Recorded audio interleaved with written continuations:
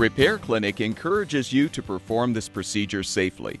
In this video, we will show one or more of these icons to alert you when to use caution.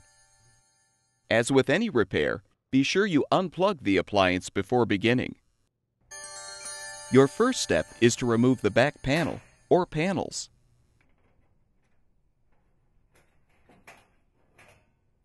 Next, remove the mounting screws and detach the old latch motor from the connecting rod. Install the new door latch motor by placing it onto the connecting rod, then secure it with the mounting screws. Next, transfer the wires from the old component to the new one.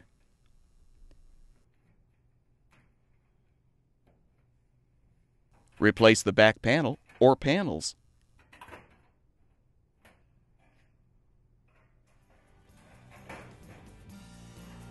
And plug the appliance back in to make sure it's functioning properly.